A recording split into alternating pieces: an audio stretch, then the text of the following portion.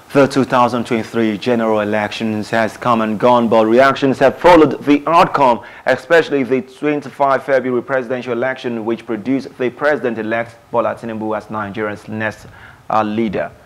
To this end, Stakeholder Democratic Network (SDN), Independent National Electoral Commission (INEC), and civil society in Rivers State organized a roundtable discussion to review the outcome of the election exercise in the state.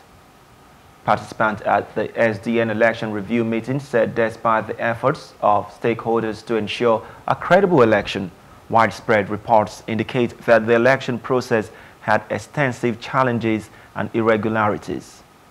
My position is that the voters' register should be cleaned up because it is not a true reflection of the number of voters that we have in Nigeria.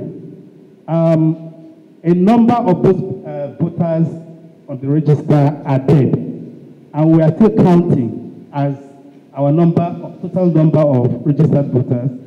A number of them are not in Nigeria as we speak.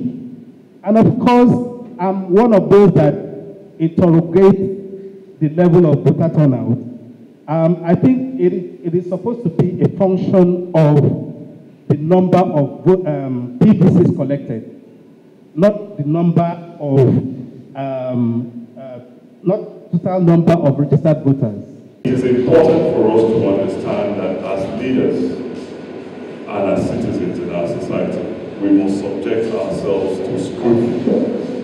Because if we fail to subject ourselves to such scrutiny, then democracy will always have its own issues. The whole idea behind scrutinizing processes and ways we do things actually brings out the best of our society.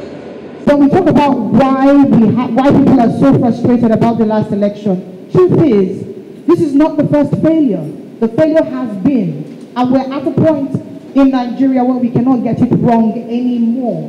We're at that point where we need a breakthrough, and that is why the frustration now is higher more than ever. And when it comes through and it's not done right, we have another 4 years to go through what we have been going through.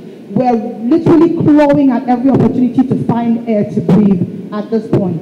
And we depended on the INEC to help us find that little hole to get a little air to breathe as Nigerians. We didn't get that. Public Affairs Officer of the Independent National Electoral Commission in Rivers State, Geraldine Ekelumo, said election in the country is multi-stakeholders event and there's need for every sector to be patriotic to have successful elections in the country. Geraldine, while highlighting some of the lessons learned during the elections, urged Nigerians to hold elected political office holders accountable for full legislative implementation of electronic voting system in future elections. We have taken note of the places where we made our mistakes. But there were issues of network downtime that day. It is not INEC that controls that. There were issues of violence and ballot snatching and all that, and security issues. It is not INEC also that are directly involved with that. We got ad hoc staff from institutions where their identity are not in doubt and all to participate. And we also found out that most of them compromise the system. Electronic voting is a legislative matter. So that's why I said, hold the people who are representing you now accountable. Let them sponsor this bill. But also ask yourself, is Nigeria ready for electronic voting? Just to upload results, we saw the challenges.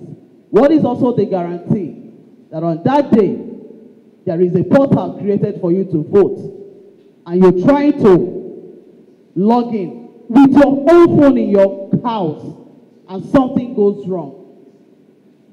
So are we ready?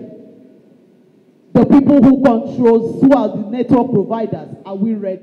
Hello, hope you enjoyed the news. Please do subscribe to our YouTube channel and don't forget to hit the notification button so you get notified about fresh news updates.